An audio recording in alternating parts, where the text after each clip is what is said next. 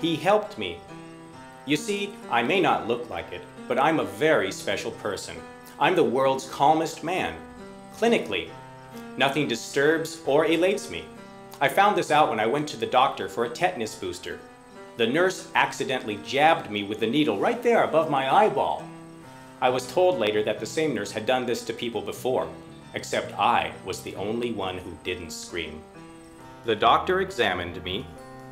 Then she called in more doctors, and they did some tests.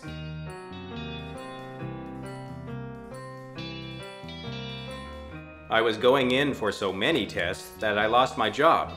But it turned out that I'm a physiological anomaly. I'm permanently calm. Only one person in every 3 billion is like me. Actually, no one is like me, because I'm the calmest. For 30 years, that title was held by a woman in Mauritania, but she died.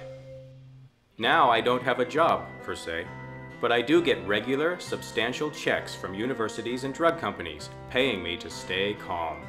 I'm the yardstick by which our understanding of composure is measured, a sort of atomic clock of calmness. You might find this hard to believe, but it's even a tax write-off. I pay no taxes, not even sales tax.